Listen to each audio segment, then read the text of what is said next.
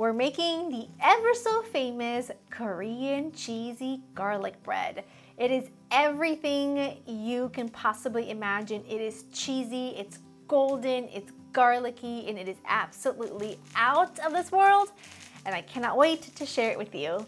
Hi guys, I'm Laura Vitale, and on this episode of Laura in the Kitchen, we are making Korean cheesy garlic bread. It is so good.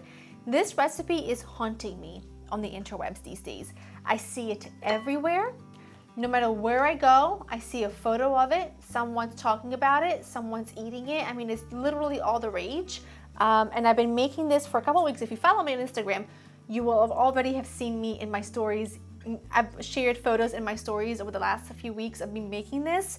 I have made it with brioche rolls. I've made it with miniature rolls. I've made it with anything you can think of. But really my favorite is with Kaiser rolls, like a nice savory roll. It is literally amazing. What I'm doing right here is melting some butter because, as y'all know, I don't have a microwave down here anymore. Although, I need to get one because it makes this job much easier. I've got my oven preheated to 375, preheating.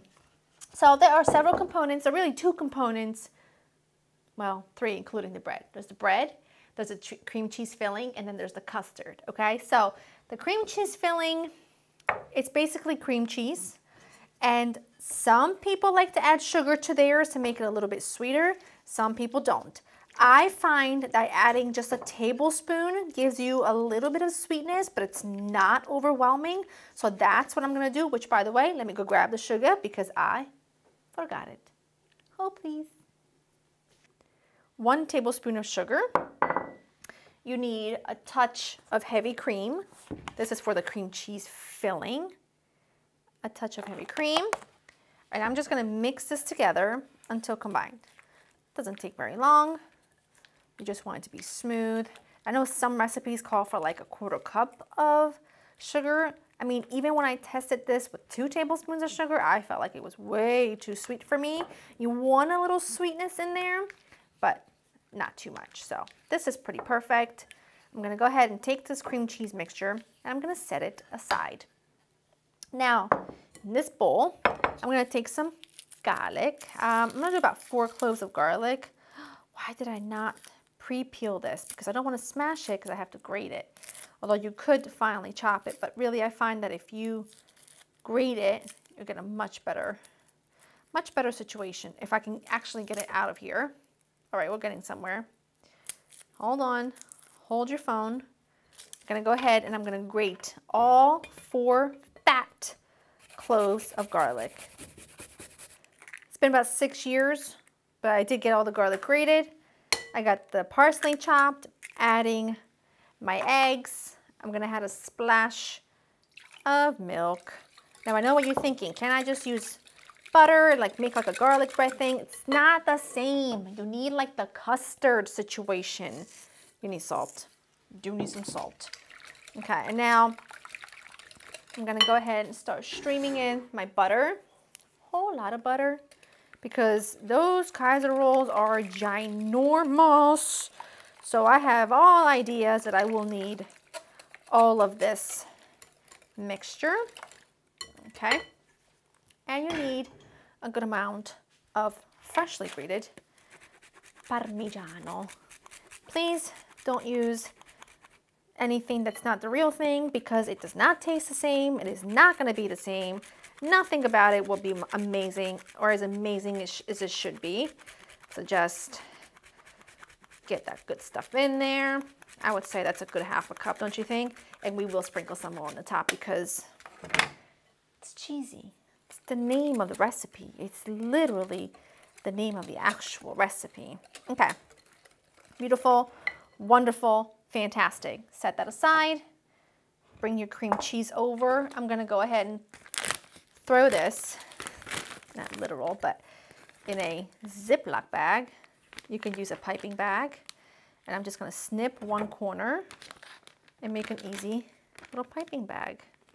So that way I have all of my ducks in a row to get them made.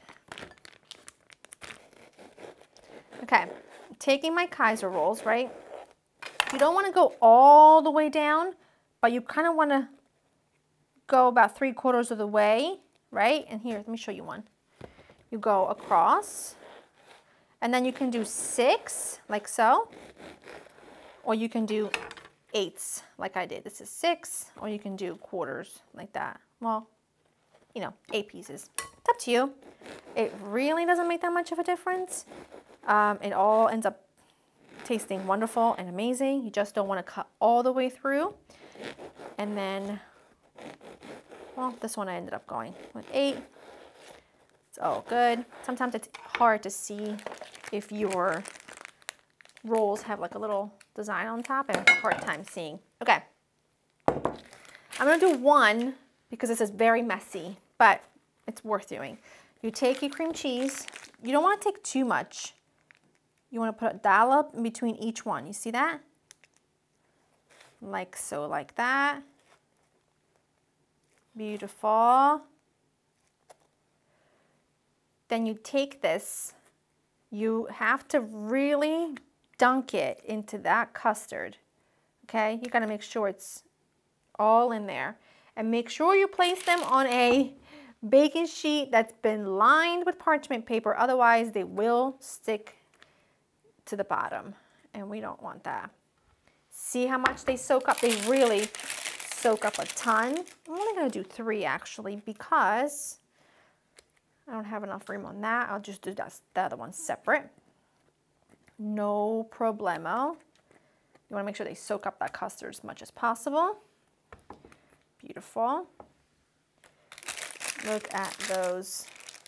They are so fantastic. You cannot even imagine. If you have any cream cheese left over, you can do a little bit on the top like that, sort of right in the center. More cheese. And now this just goes in a 375 oven for about 20 to 25 minutes, and just you wait when you see what they look like. Phenomenal. I mean, I truly just don't have words for how good they smell, how phenomenal they look.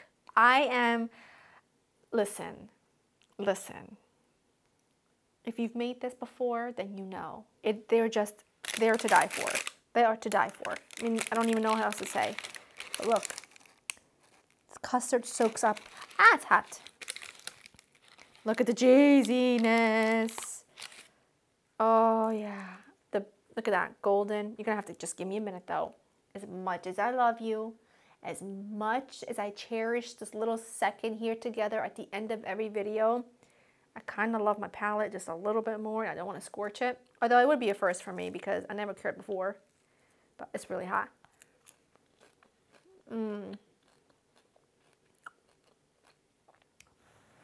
I think they are